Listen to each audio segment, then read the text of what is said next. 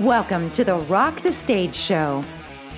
Each week, international media expert Rich Bontrager has in-depth and personal conversations with celebrities, top leaders, authors, speakers, and media professionals. Now, from the Rock the Stage studios, here's your host, The Trigger, Rich Bontrager. Welcome back to Rock the Stage Show. Sunday night, it's Rich Bontrager, The Trigger, with you, and you are in for a treat tonight.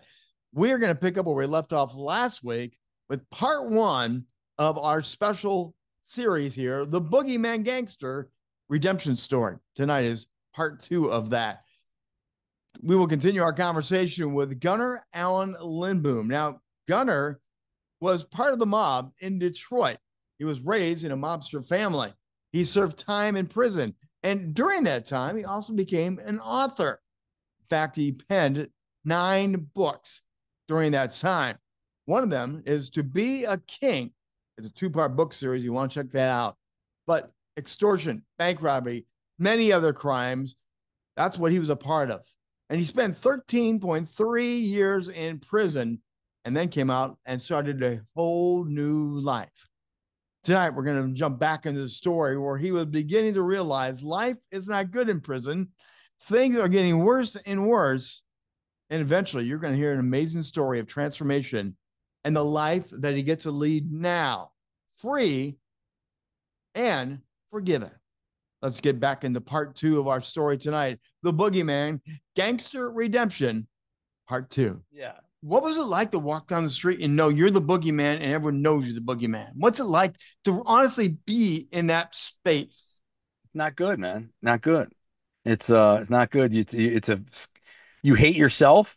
You hate what you've come to. You hate what you've resorted to. You hate that everybody around you is scared of you. You hate that you're a scumbag criminal, robbing, using drugs, dealing with scumbags. You got to drive around like a predator all day long, looking for people to rob and things to steal and what hustles in it. It's a horrible existence, and it's painful. But every day when I got in my car, I'd leave in the morning, I'd put a shirt and tie on or a suit, kiss my girl goodbye, put a pistol in my waist. She'd always go, "Why you got that pistol?" I'm like, "Yeah, better to have it and not need it than need it and not have it." And I do, bro. I've been shot. I had a gun put to my head, and I've been shot a couple times. I had a guy put a gun to my head and pull the trigger, and it went click. And so, I mean, yeah, it's crazy. I'll tell you that story in a second.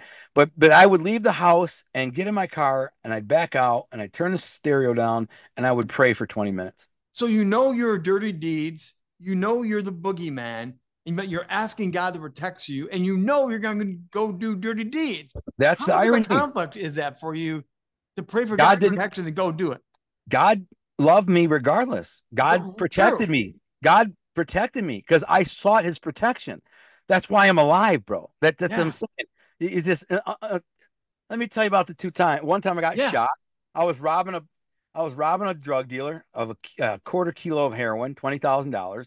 I didn't like the guy. So I said, you know what? I'm just going to rob this dude. So I'm going to get him. So meet me at the Coney Island and parking lot behind Coney Island and on Outer Drive and Harbor. Meet me in the back. I pull up my Jeep. I got a nice new Jeep. And get out of the car. We get between the cars. He reaches in the back, grabs a paper bag. You know, it's a big hunk of heroin. I hand him $20,000 folded over in a big knot like this. And he stuffs it in his jacket. And I throw the heroin in the back seat, and we talk for a second or two. And I said, and he says, "All right, man, I'm out, whatever." And he goes to turn around and walk away, and I grab him by the coat, and I said, "Give me the coat." And I put the gun; it was right under his chin. Like, "Give me the coat." And he's like, "You serious, man? You serious? You really doing this?" I said, "Yeah, bro." I said, "Live to see another day." I said, "Live to see another day." So listen, so he says, "All right." Starts peeling. He had money, he had a lot of money. So to him, the 20,000 was like, "Ain't we're dying for." So he peels out of his jacket, but as he's pulling out of his jacket, like this, he pulls a gun and he starts firing the gun as he's raising it. Big mistake. So he pulls his gun, and I kind of grab the jacket, and then he comes around, bang, bang, bang, bang, bang, bang. So it gets off like 4 shots. The first shot hit the ground. Second shot hit me in the shin. The third shot hit me in my leather coat. and I found it in the pocket of the other side. It like went in and wrapped around and ended up in the other side. I didn't figure that out for like a week when I felt it there. I was like, what is that? And then I was like, I figured it out. Like I cut it out and like it's a bullet in my coat. I'm like, oh, the fourth shot jammed. As the fourth shot came up to my chest, it went click. So he goes bang, bang, bang, bang, bang, and all of a sudden it jams right at my chest. I'm dead to right God. Like I'm dead. I know he got me. He got the draw on me. I got a gun in my hand. So at this point, I'm just like, boom, boom, boom, boom, boom, boom. I start lighting him up. He takes off running, and I shoot, empty a magazine, jump in the car, take off. I live. No idea what happened to him. But now, fast forward a couple years, year and a half, another time, I'm dealing with these dudes in the hood. And I've been buying cocaine from them for a while because I have a cousin who's rocking up cocaine and selling it out in the suburbs.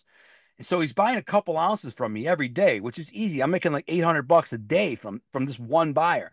I should have been buying like kilos, and that way I not have to do this run every few days. But anyways, I show up one day and I'm negotiating the price with this drug dealer who looked like the basketball player Grant Hill, if you follow basketball. Yes, But he I looked like did.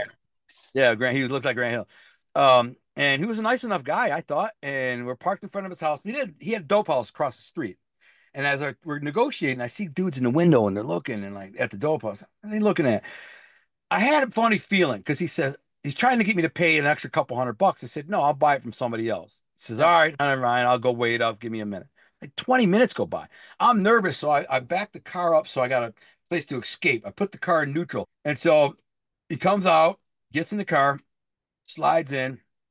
He looks at me. Now these guys know I got a gun and they know I'm a gangster. They know I'm just like them. Like I'm a gangster. Just because I'm white don't mean I have to be played with. My gun is out. I was like it was just out right here. Like so Yep. as I'm talking, it's right there. And he says, "Listen, I need another 500 or whatever it is." I said, "What? No, I'm not 500, man. I go get it from Tony or somebody else." Now, at that moment, I feel this against the side of my head. Because I'm looking at him in the passenger seat of the car. Car's running. I feel this, and I Yep. hear, "Don't move, mother effer." It's summertime, so my window's down. I Yep. hear, "Don't move, mother effer." And I turn my head and look, and there's the barrel of a gun in my face right there. Yep. My instinct is that it's a joke. Like I think his boy's just going, "Ah, gotcha." Right. Just playing. But then he goes to rack around in the chamber and he goes, shh, shh, and the gun jams. He's got it against my head, like right here. And he goes, shh, shh, and I see the bullet jam and sticking out of the breech. Well, I know that, dude, I reacted so fast. Like you'd be shocked by self preservation, the type of instincts and reaction you'll have when you're self preserving. And literally a half a second, I pull my gun and start aiming it at this guy because I don't know if he's got a gun. And Right. like I don't know if he's drawing on me. All in one movement, I grab this guy's hand with a gun and just crush his hand and twist. And this guy dives out of the car. So I know he's not drawing on me. So Right. I was going to shoot him in the face if he had a gun, but he didn't. He dives out of the car. So I reach my gun up, aim where I think the face is, and I pull the trigger, bang. His hand goes limp. The gun falls in the back seat. I pull it, put it in drive, and I drive off. Anyways, I got away. But So, okay, you have two near death experiences. well, I have one Guns. more. You should probably hit. But gun jams. Yeah. Do you pause after the adrenaline rush is over and go, "Thank you, God, for saving my butt"? Or is that not even a part of it right now? No, I do. I think I knew God had saved me. The most remarkable one is same area, same selling drugs where it shouldn't be. Uh, Long story short is I got into it with a dude, right, and ended up knocking him out in the street and like smashing him, right. So that dude knew that I bought my dope from like it was heroin. I was selling heroin at the time from a guy down the block named Lorenzo, and I pulled up later that night, and these dudes came out of an abandoned house, and one hit me in the back of the head with a baseball bat. I turned around to see what the hell just smashed off my head, and if you can see, there's a scar right Yep. here, and he broke the bat over my head, knocked me against the car.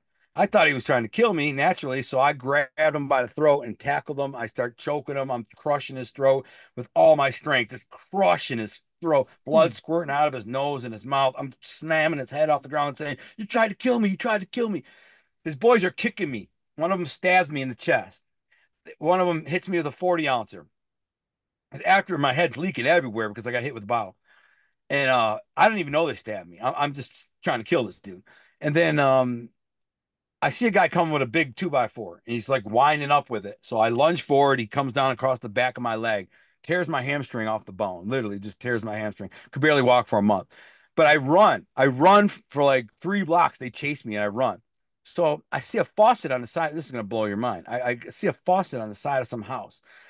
There's a vacant lot and then there's a house with a faucet. I'm so thirsty. I go walking up to this house and I by the faucet and it don't work. I'm trying to get the water out of it. But then I hear some lady going, "Hey, get away from my house. Get away from my house." Some lady screaming at me, "Get away from my house." But Yes. she's across the street and down a couple houses. Where'd she come from? I jump up and I say, "Hey, man, I'm sorry. I just wanted some water. I just wanted some water." And she comes walking up, this kind of not heavy set, but like not thin, Yep. maybe 30, 35-year-old black woman, maybe 40.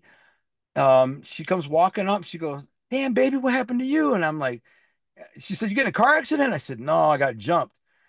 I said, "I just want some water." And she says, "Come here, come here, come here up on my porch." So she walks me up on the porch. At this point, I'm completely cogent. I'm aware of my surroundings. I'm not Yep. delusional. She sets me down in a green chair, like a green plastic chair. There's two of them. There's a green and white awning. The house is white, small white house with green and white trim. I sit down. She comes out with this is really remarkable to me that she comes out with a perfectly clean, crystal clear glass of ice water. Almost instantly, she appears with this ice water. And you're not expecting like that in the ghetto. I'm No. I don't have glasses this clean at my house. You know what I'm saying? Let Yeah. alone in the hood. So and then she says here and hands me a towel, a white, I'm talking hotel white starched towel. She says, "Put that over your head," because she saw that was where all the blood was pouring from. She didn't know I was stabbed because there's so much blood all over me. And I remember looking at this towel, like, this is the cleanest towel I've ever seen in a glass of water. It's crazy. And now I'm in the hood. And then I drank the water and asked her for another glass. She brought me another glass. I took a sip, set it down, and then I'm out. Next thing you know, the EMS is there. I might have been out 45 minutes. They take me to the hospital. Doctor stitches me up. His name was Dr. Wheaton. I remember to this day. Gunnar, you just told us several horrendous stories. When you think about it, the violence, the blood, and especially the last story, you really should have been dead. There's no reason for you to be here now, except for this lady that appears out of nowhere. This has got to have an impact on you. This has got to begin to mold you a little bit that you should not be here anymore, except for the grace of God, except for this angel, right?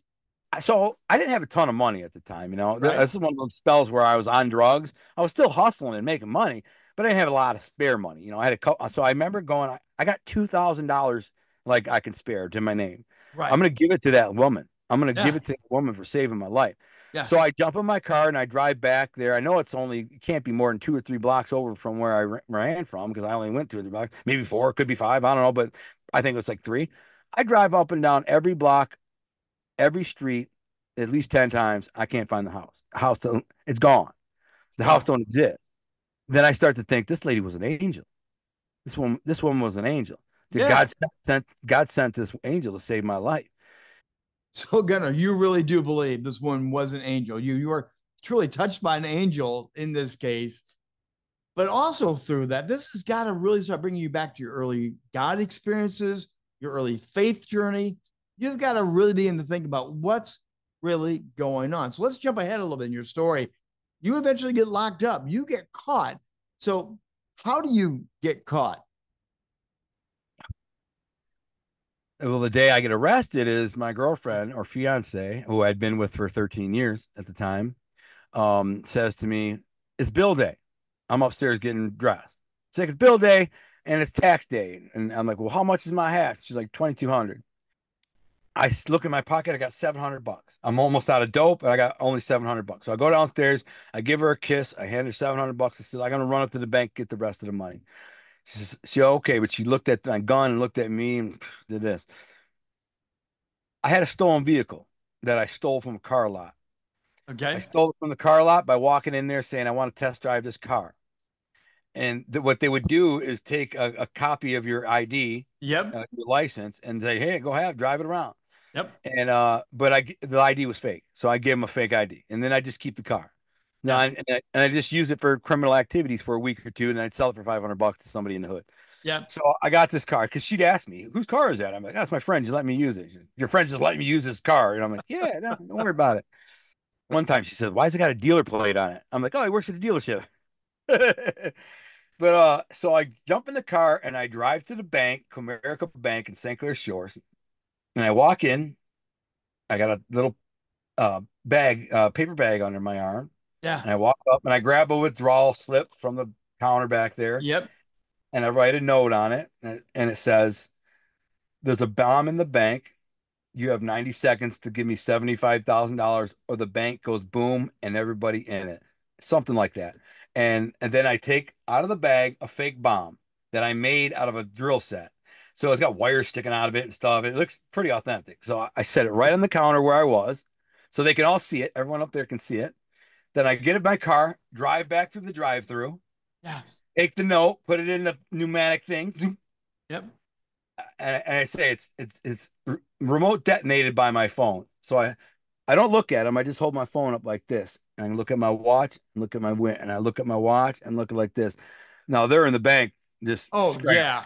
so they see the bomb, they go, they stuff as much money as they can get in that thing within 90 seconds, and Yeah. zoom, comes out. I grab it, I put it in the driver's seat, I take off. Okay, got her. This one gets right out of a movie, but you need to pay rent. So your idea is this is you think it's great to go to the bank nearby and rob the place in your car that's not your car that you're ripped off. So you actually go there with a fake bomb, give them a note, and try to hold up the place. And then you take off. You think you're just going to get away with this. It sounds completely crazy when you say it the way you said it. So what happened then? Like a dumbass, excuse my French, I should have thrown that pneumatic thing out, but there's a tracking Yeah. device in it. Yeah. So if I would have just thrown that, I would have been fine. But the problem is there was a tracking device on it. So it wasn't within 10 minutes. I'm in a high-speed chase. I get in a major high-speed chase. I'm driving like a lunatic. I lose them. I mean, I'm driving like a lunatic, man. I blew a red light doing 100 miles an hour, did a Hail Mary through it. Like literally at a red light at Beaconsfield. Yeah. I did this and just right through it at 100. I lose them. They find me. I lose them. They find me. I'm like, how are they finding me? Not even thinking about the bank thing. Yeah. Eventually, I crash the car, get out and run. They surround me with guns. I throw the gun. I surrender. They jump. They beat me up. They beat me half to death. I mean, I'm a mangled mess. They got to take me in the emergency room after they print me and stuff. Yeah. And so that was it. That was my last day of freedom. So fast forward about a month I'm in jail on a $5 million bond. So they're not Right. letting me out. They said I was a flight risk. I'm like, really? I have no money. I'm nobody. I'm a drug addict and loser. But I lived a pretty pretentious life. So the investigators probably like, this guy's got Well, a you're big the house. boogeyman. The reputation says Maybe a I lot don't. for you, probably.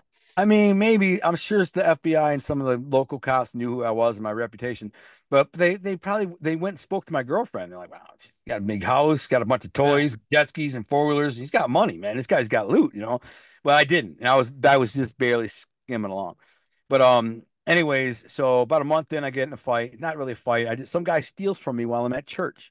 I come back from church. Somebody had gone in my box in my cell and took two pies. I ended up learning who it was from his cellmate. It's this young black kid, kind of stocky kid. I went up there and said, "You steal from me, man?" He said, "No, man." I said, "I'm going to check your box." He said, "No, no, I feel disrespected." Wang! I hit him in the eye, caved his whole orbital socket in. I know because I had to pay restitution for his ambulance ride, Yep. and just smashed him, knocked him out, and they put me in the hole. So I go to the hole for 30 days. So you served time in the hole because you got in a fight, which this whole violence thing seems to be part of your life. So you're trying to prove that no one messes with you. You're trying to say you don't mess with gun or something's going to happen. But again, you're also at the lowest point of your life, I'm guessing, at this point. This has got to be the lowest low. You realize this is a dead end trap. If you keep going where you're going, nothing good is going to happen. What happens? What changes? What gets you out of this that you now have this amazing new life in front of you? So I'm sitting there and I'm going, man, I'm not going to live like this, man. They're trying to give me 30 years. I said, I can't live like this. Like, Right. it's no point. I'm not going to come out an old man with no family, friends, no money, no nothing. I'm a loser. Yep. I said, I'll just check out and kill myself.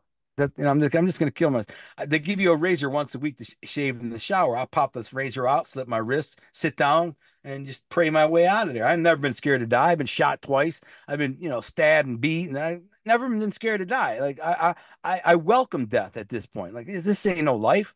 Right. So I'm plotting this, and then at this moment, I looked at a letter on my bunk from my grandparents, and in one of her letters, I don't know if it was that one, she said, "Alonzo, you write the most beautiful letters. You should be a writer." And I looked at my desk with all these books that I read, and I remember Yep. thinking to myself, every one of them, these books aren't that good. Like I could do better. And these are done Sidney Right. Sheldon and Tom Clancy and you know and Don Grisham, and I'm like, they're not even that good. Like I could do better. And then God spoke to my heart at that moment. He says, "You are a writer." He's like, "So listen, tough it out. I'll get you through this. No matter what, I'll be there. I'll protect you. I'll get you through this. You use this talent I gave you. It's a special talent to create a future, and you're gonna be something someday. And just believe that." And he told me without a doubt. It clicked in my mind. I knew it. I spent the next 14 months in that cell writing 3 books, 3 novels in my mind. That's incredible, Gunnar. You have God speak to you in some fashion, let you know that you're going to be a writer, an author. This is your God given gift. But now you go from jail to serve 13 to 50 years in prison. You're not out, but God's told you you're going to be a writer, an author. It's pretty cool on one side, but it's pretty crazy on another side that you have these 3 books in your head and you still have to serve time. So what do you do with it? What happens with the books in your head and with everything else? This is where it really going to blow your mind. There was a guy I robbed of like 10 pounds of weed 8 years before this. His name was Joe. He's a bodybuilder. Nice guy, real nice guy. Not a tough guy at all. Just a very soft guy. But he looked tough, but he was super nice and soft. And he fronted me 10 pounds of weed. And I just said, I'm not paying you. And he's just like, all right. Right. And he never talked to me again. I looked at it like this. He had hundreds of pounds of weed at the time. So what's 10 pounds? It ain't going to break him. 10 pounds is a lot of money for me. So sorry about your luck. But that was the entitlement douchebag in me. So I don't hear from him again until I get sentenced to prison. About a week after I get sentenced to prison, I get a letter from this guy, and he says, "Listen, I'm not a criminal no more. I'm not a drug dealer. I clean myself up. I moved to Chicago. I got a good job. I married a girl from my church choir. I'm a Christian now. I've changed my life." He's like, "But I still read the Detroit news every now and then to catch up on, the old neighborhood." Yeah. And I saw in the news that you got all this time in prison, and I felt terrible, man. Like I felt really bad for you. And then the next day, I'm driving to work, and the Holy Spirit came over me. He says, and I began to cry. And I never felt anything like this before, except the moment I gave my life to Christ, which is years earlier. He says, the Holy Spirit convicted me and said, "I want you to take care of this, your friend Al. And Yeah. this is somebody I did dirty." He Right. said, Right. so he says, "So is there anything I can do for you?" And I wrote him back and I said, "Yeah, man, I don't have any money for pens and paper, but I want to start writing books." Right. So he said, "No problem." He sends me $30. I spent 20 on pens and paper. I spend the next 12 months writing my first novel called Second Chance. It's about these 2 high school football players. Very good book. I sent it to him a year later. He's blown away. He takes the train back and forth to work in Chicago. And so he's reading it. He's like, I all day I'm thinking about the book. I can't wait to get on the train to go home because I read the book. And in the morning I can't. He's like, "This is like the best book I've ever read. I cannot believe you wrote this. This is so good." I'm like, "Really? Thanks, thanks, thanks." Let's fast forward because again, in prison, you did 9 books, Yeah. and then the To Be a King series comes Yeah. out. You are now a legitimate, full-fledged author. Well, let me tell you that the most important part of my story, this was all setting Yeah. up for the most important part. Everything I've said so far was a setup for what I'm about to tell you next. So I write about a book a year for the first 6 years. On year 6, I finished To Be a King, which is a novel series, 2 book series novels Yep. about a fictional mafia family. It's the only mafia story I ever wrote. It was probably my sixth favorite book, meaning I wrote five books before it. Right. So obviously it was my number six on my, to-do list. But it was a great story, really good story. I sent it to Joe. He loves it, thinks it's amazing. About this time, he said, "Hey man, I'm gonna there's this thing called Facebook that just came out. I'm gonna start a Facebook page for you." And I said, "What's Facebook?" And he said, "This thing, social media, it's new. This is 2009, so it's just pretty Yeah. new, Facebook." Yep. And he said, "I'm gonna put on there, that you're a writer and a Christian, that you're in prison, and maybe some girls or some old friends from the neighborhood can write you in pen pal and whatever." I said, "Great, love that, appreciate it." He also posts, he puts on there, "I'm a Christian, and then in prison writing books." Then he posts some sample chapters. Him and my buddy Bill manage my Facebook, and Billy puts up several sample chapters to the book. Mhm. Yep. About this time, a woman who works for a publisher in New York, is Yep. scanning and gets Facebook suggestions. It's a new novel thing, so everybody was using Yep. it. And she sees my profile and she's like, "You know what? I remember that kid, that dude from the neighborhood. He was a bad guy. He was a drug dealer, liked to fight, tied to the mafia, all that stuff." So she writes me and says, "Hey, listen, you probably don't remember me. I was just a book nerd, from the neighborhood. We went to school together, but you would never remember me. But I work for a publisher and I work in academic publishing, but I have friends in commercial fiction. If you want to have somebody sending me your manuscript, I'd be happy to read it and evaluate it, check it out. If it's any good, maybe I help you get it published. Also, I'm a Christian, a new Christian, and maybe we can do some Bible studies." So I said, "No," I'm like, "Dude, this is amazing." So Yeah. Joe sends me pictures of her. She's a cutie. She's like 30, 33 years old. She's a cutie. And our whatever she was, like 35, maybe 33, something like that. No, I think she was 33. Yeah, she was 33. And so we start writing back and forth. About a month in, we're really getting to know each other and opening up. And she's a remarkable woman, incredibly smart and talented, and and she loves the outdoors like me, and she's just got a lot in common. So there's a lot of Me Too moments. Then my boy sends her the PDF. She reads the full 1,100 pages, meaning both volumes of the book, in three Right. days. She reads it and writes me a letter, and she says, "In publishing, you have great writers sometimes, but not the greatest stories. Once in a while, you have a great story, but usually the writing's not good. But every once in a while, you have a unicorn, and you're the Yeah. unicorn." She said, "You're a Wow. unicorn." She said, "That's the best book I've ever read. It brought me to tears at the end. I was crushed for 3 days after reading it. You are the best writer that I've ever read. I've read 10,000 books in my life. She's like, I'm going to help you get this book published." And I was like, "Thank you, God." So this all God's plan starting to fit together. So we start writing back and forth, and we become good friends, pen pals. And over the next like 9 months, we fall in love, me and this woman. Yeah. Fall in love through letters, right? Yep. And so about 9 months in, we come to terms with this. We're in love with each other. So what now? I said, "Well, if you're gonna wait, you got to be faithful. I can not, not like you're gonna date somebody else while I'm in here waiting for, what I'm saying? I still got 6.5 years. Can you wait six and a half Right. years faithfully?" And she said, "I could, and I will. I would do it. I'd wait 20 years." So I said, "Okay, cool." Then we commit to each other, and 6.5 years go by. She supports me the whole time, sends me money for commissary, money on the phone. We talk every day, 2, 3 times, and just we fall in love. I get out. I marry her the day after I get out. I get baptized 20 minutes later by Joe. The Joe is the guy that reached out to me and said, "Hey, the Holy Spirit told me to Yep. support you. I don't know why." He's the one who started my Facebook page 6 years later.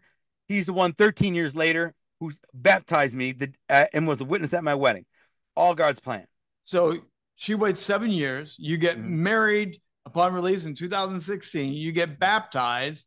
The book continues to grow, but you're also now got other media projects taking off as well. Briefly, in a couple moments, but we got left here today, kind of tease out what's coming next for you. Right now, the biggest thing that's happened in my life is there's a documentary being made on my life, a big budget documentary. The director already has a big hit Netflix documentary on Netflix. The producer's out of Sydney, Australia, just on my life story, the story I just shared with you, but more Yeah. detail. They're going to redo some AI reenactments of some of these stories I shared. More detail, obviously dramatic scores and music and things that make it more, screen worthy. But anyways, yeah, that's my story. And then they want to make a scripted TV series out of it too. And one of the people I'm working with is Armand Asante, the actor Yeah. Armand Asante. He's going to be narrating in part some of the documentary, which is pretty cool. He interviewed me in New York last year, and I think the director and producer are going to have a conversation with him again about me, but they don't want me there because they say I'm intimidating. They're like, you're having you present is intimidating and it can make Right. people, a little edgy. So we're gonna just go and ask him because when we've spoken to him on Zoom calls alone without you there, he has remarkable insight about like what caused you to Yeah. go astray and what changed you and how you are today. And the reason why I live in the middle of nowhere in northern Michigan, way up in the wilderness on a 20-acre homestead, and I spent a lot of time fishing, trout fishing, and hunting. And I'm like being alone, in the woods. And Armand is like, man, I understand that because Armand lives on 240 acres, about an hour from New York City, but he lives in this remote chunk of Yeah. paradise. And he's like, I need to be alone. Like he's like, I can't imagine what you're going through as a person, as a man, having seen the trauma and stuff that you've done. But I understand it. Like he's like, and so that need to be alone with God and nature and be left alone is how you make it less dangerous for people to be around you. It's So what he, as we wind down, you're an author, an entrepreneur, a former convict.